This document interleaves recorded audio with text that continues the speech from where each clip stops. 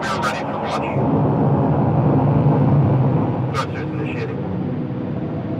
Booster officer confirm staging. Curiosity and exploration are vital to the human spirit. Going to the moon was inspiring to a whole generation. The generation that's to come is really excited about the future of space. They have curiosity that they want to explore. So this is their rocket. So Space Launch System is the heavy lift launch vehicle that's going to take humans and cargos to deep space, beyond Earth's orbit, maybe to an asteroid and then on to Mars. It's the largest vehicle ever planned or that exists today. It's going to tower 384 feet tall, about 38 stories. The total vehicle weighs about 6.5 million pounds. So if you can imagine 22 elephants in the payload, Space Launch System has 9 million pounds of thrust. That's 208,000 engines, all being fired at one time. That's the kind of lift capability that SLS has to have. Space Launch System will launch from Kennedy Space Center.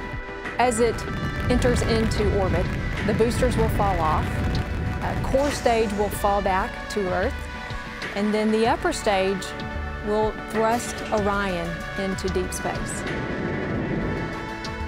Orion is the multi-purpose crew vehicle. It's the human habitat in which our astronauts will live in that'll take them to Mars. And we will use advanced technologies like solar electric propulsion that will launch us to Mars. It's going to take about a 2 to 3 year mission cycle to get to Mars. So much like Saturn V had many missions to get to the moon, with early stages of Gemini and the mini Apollo missions, so will SLS to get to Mars.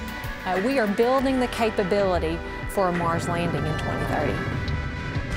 Going to Mars is hard, but can you imagine the things that we're going to learn along the way? We're building these technologies. We will become self-sufficient in our vision and our exploration to Mars. We will be able to use that kind of self-sufficiency.